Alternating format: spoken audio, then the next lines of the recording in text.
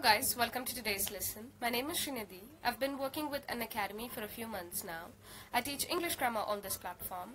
You guys can follow me on Unacademy by downloading the Unacademy Learning app on your phone and kindly check out the YouTube channel as well.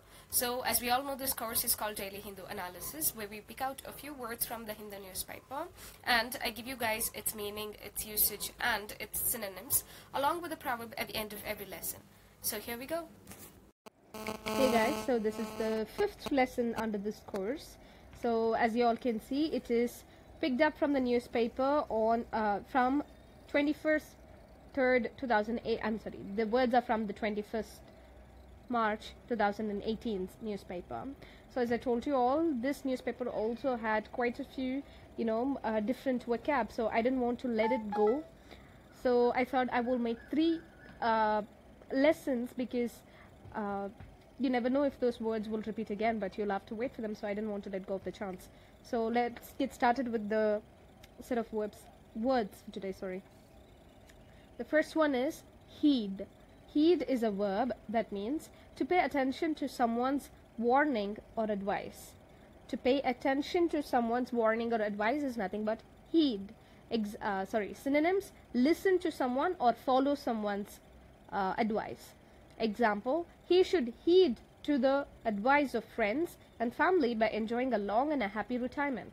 That means he should consider leading a happy and a long retirement by taking into consideration the advice given by his friends and family. Nothing but he should listen to his friends and family. Okay. Next one is scrutiny. Not security, because I've seen people just reading it as security because it is ST, everything is in the word. Scrutiny. Scrutiny is a noun. That means if a person or thing is under scrutiny, they're being studied or observed very carefully. So if you're in HR, you scrutinize the resumes of every candidate that applies for your company. So scrutinize is to examine something very carefully or study something very carefully. Synonyms: examination or search. Okay, so here search in the sense you search for any defaults or any undisclosed information or any information that might sound false. Okay. Example: the actor's life came under media scrutiny. That means the actor's life was under media's examination. So the media took the liberty and the right to get into the poke their nose into the life of this actor. So, or simply they examined his personal life, or you can say they dissected his personal life. So third one is prodigy. So we see this many times, but I don't know if most of you all know the meaning. So that's exactly why I picked it up. Prodigy is a noun. That means someone who is young but has a great natural ability for something, such as maths, music, arts, sports, etc.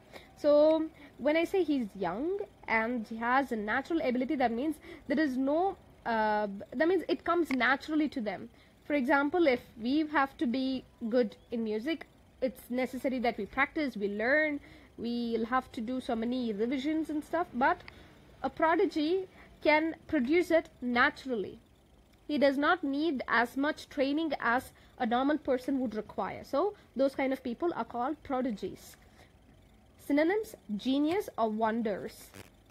Example: Bob, a teenage prodigy, influenced most of the British guitar players.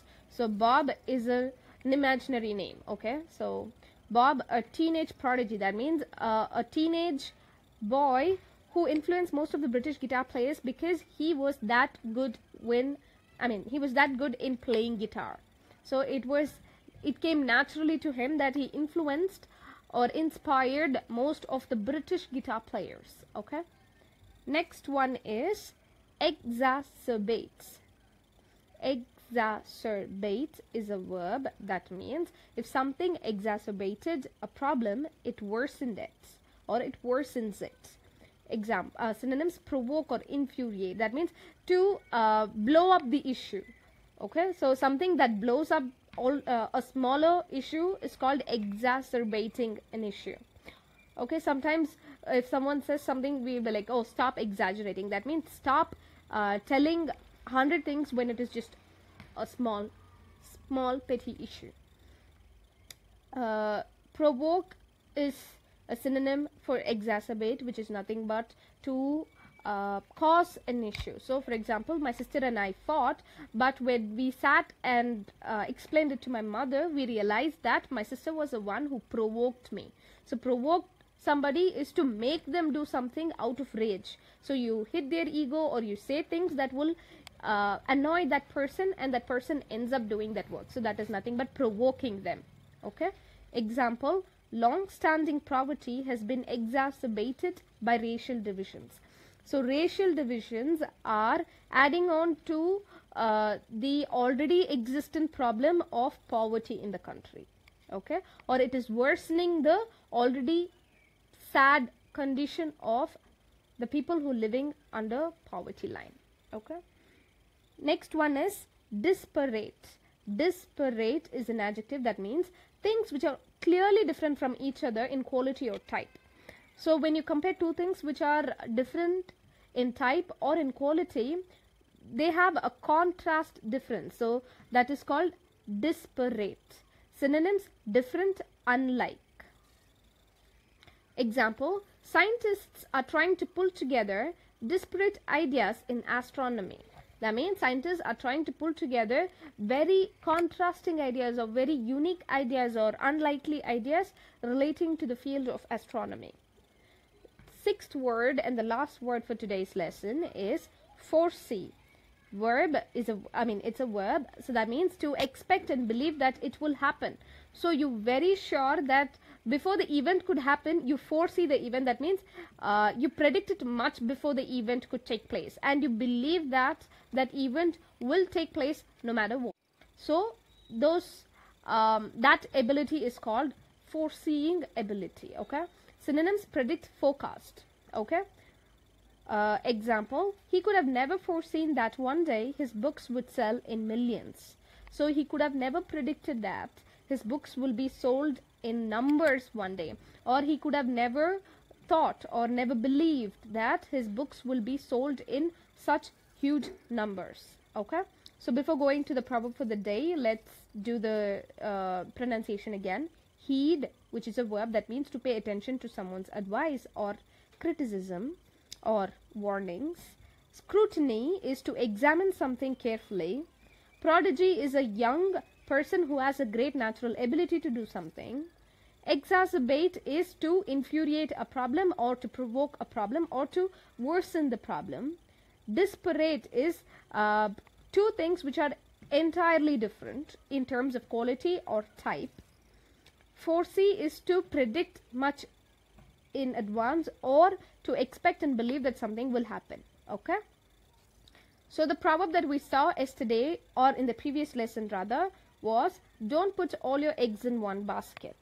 So this is this is more financially used. That means one should not put all one's efforts or resources in one area, because the stakes are pretty high if you put everything in one particular field, and there are high chances that you might lose in that particular field, and you lose all that effort and all that money that you've put in. So it's always better to divide your potentiality and to invest in different domains, so that even if one domain goes bad.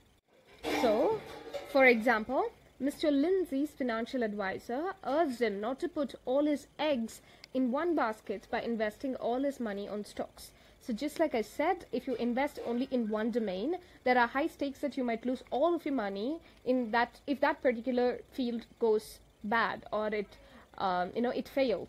So it's better to always have one or two options. So even in your life, when critical situations arise, for example, you want to choose your career, so it's good that you have one aim and you work towards it, but it's always good to have a backup plan. What if this aim of mine is it does not come true? So then I have something else, so I won't get dejected in life because I've lost all my stakes which I put in one single basket.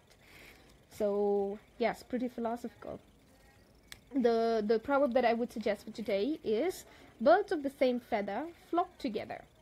I'll repeat. Birds of the same feather flock together. So guys, please try doing it in the comment section, and I'll see you guys in the next lesson. Until then, bye bye.